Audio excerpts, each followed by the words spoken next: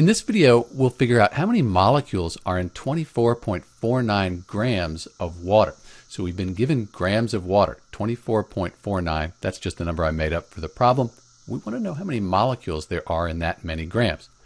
To do that, we'll start with grams, and we'll take our grams and convert to moles. Once we have the moles, we then can convert to particles. Particles are molecules, ions, atoms. So we go grams, moles to particles. When we convert from grams to moles, we divide by the molar mass. So that'll look like this. So we have the 24.49 grams, that was given in the problem. We're going to divide by the molar mass of water. That's 18.02 grams per mole. Divide the top by the bottom. Grams cancel out. We end up with 1.36 moles of water.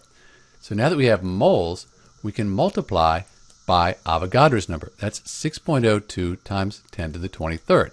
That'll look like this. So we have the moles that we found here when we converted from grams to moles. Now we multiply by Avogadro's number. Avogadro's number is a conversion factor. We have 1 mole is 6.02 times 10 to the 23rd.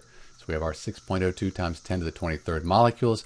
We divide that by the 1 mole. That's our conversion factor. We know that it's correct to multiply because we're told that here, but moles, that also cancels out. That leaves us with molecules. That's what we're looking for.